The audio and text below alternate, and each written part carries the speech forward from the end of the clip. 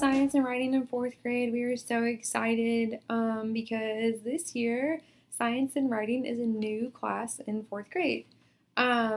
Your child is a part of a team of 3. So they have 3 teachers, 1 teacher teaching ELA, 1 teacher teaching math, and then 1 teacher teaching science and writing. And this is a pilot year for this program, but we know it's going to be awesome. We're super excited to see how it works out.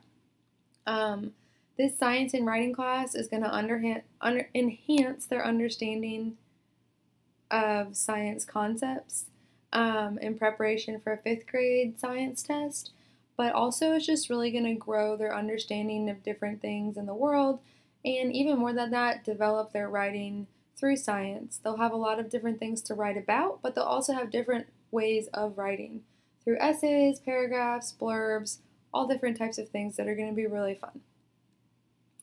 Remember, because your child is in a team of 3, they might be doing different science work than students who are not in a team of 3. We're teaching the same science standards, but we're just teaching them at a different time and in a different way. So if you see that your child's friend is studying something else in science, don't worry, just go ahead and check their newsletter, go to Canvas, contact their science and writing teacher, and make sure that they're on the right page.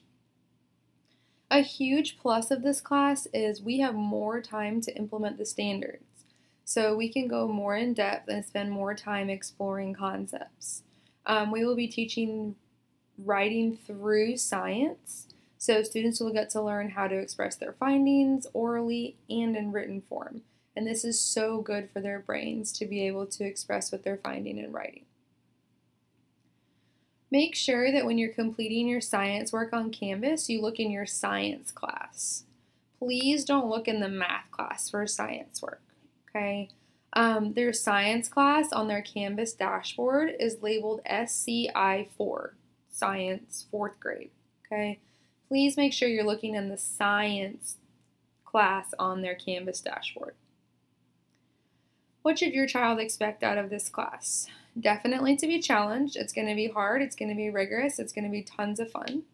To learn new science concepts, to become an amazing writer. Like I said, they'll be writing all different types of things about a bunch of different types of things. So it'll really enhance their understanding and their growth as a writer.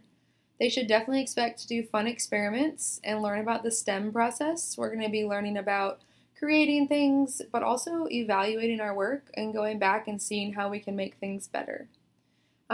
Also, finally, they'll be able to be a little bit prepared for the 5th grade science test next year and be a little bit more familiar with some of the concepts.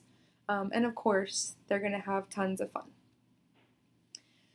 Again, just a reminder that when you're looking in Canvas, make sure you're looking for science work in your science class. It should be labeled SCI4. And every week, the Science and Writing newsletter will be posted on Canvas under daily plans and under modules.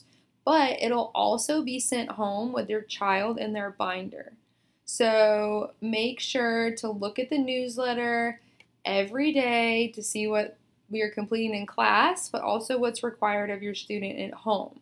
It'll tell you the due date for everything. It'll tell you exactly what needs to be completed and where it is. This is just an example of what a newsletter might look like. It'll show you exactly what we're completing in class, and then it'll give you the homework, and it'll tell you when it's due. Okay, so while we're in hybrid, Team Clinton and Team Arrows might look a little bit different. Okay, what we're doing in class and what we're doing at home might look a little bit different, but eventually everyone will be caught up and we'll all be on the same page. Everyone's learning the same thing. It's just because of the days that everybody's coming to school, it might look a little bit different. We're so excited to be starting this class off with your kids this year. Please let us know if you have any questions.